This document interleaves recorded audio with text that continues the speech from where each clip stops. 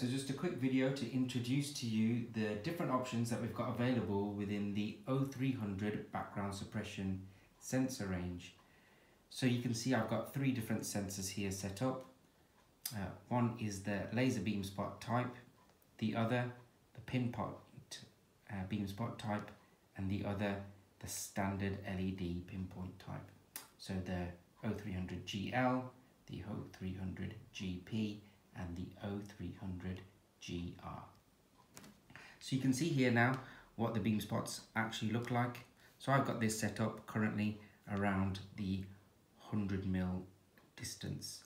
So the sensors have a sensing range of 250, 200 and 300mm.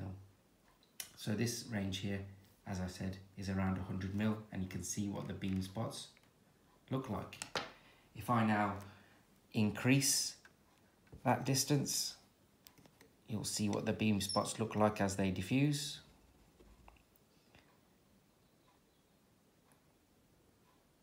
And also as I get closer.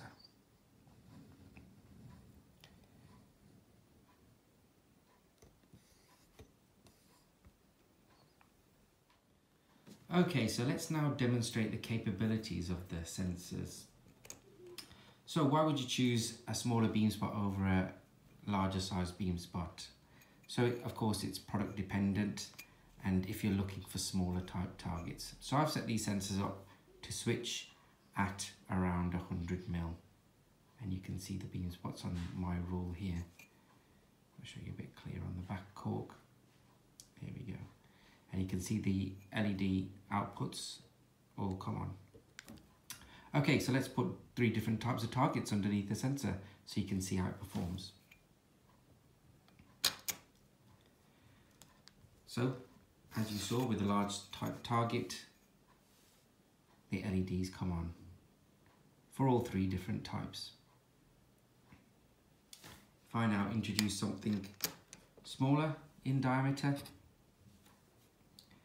like this screw head here, or the actual screw body itself, you can see a larger beam spot doesn't quite detect. But if I go to the pinpoint type, it detects. You can see that going on and off there in the middle sensor there. And then of course, the laser type beam spot also detects. Now if I choose something obviously very small, in this case a needle, the larger diameter beam spot will not detect that type of target. If I then move on to the pinpoint type, again it struggles. If I now move to the laser type, you can see that the output is coming on and off. So the laser can detect very small targets. The pinpoint type can detect medium sized targets. And of course, the larger general LED beam spot can detect larger type targets.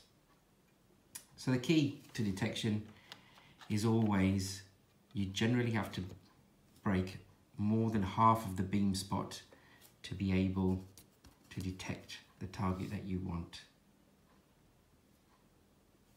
So at the distance that you've got it, so here at 100mm, you can see the beam spot sizes, and to be able to detect the target you want, you need to have your target at least half as big as the beam spot that you see here. And that's why I showed you, when you have the sensor at its maximum range, what the beam spot diffuses out to, and then at its closer range, about half the range of the sensor, 100mm or so, what the beam spots look like. Okay. So just to summarize, we have the O300 GL, has a working range of 30mm to 250mm. Beam spot at its smallest is 0.1mm, all the way up to, at its most diffused in its range, 2.1mm.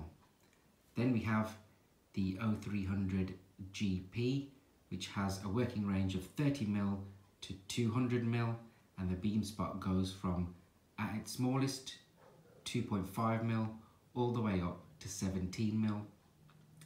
And then we have finally the standard beam spot O300 GR, which has a working range of 30mm to 300mm, and the beam spot can be anywhere as large as 30mm and at its smallest 8mm.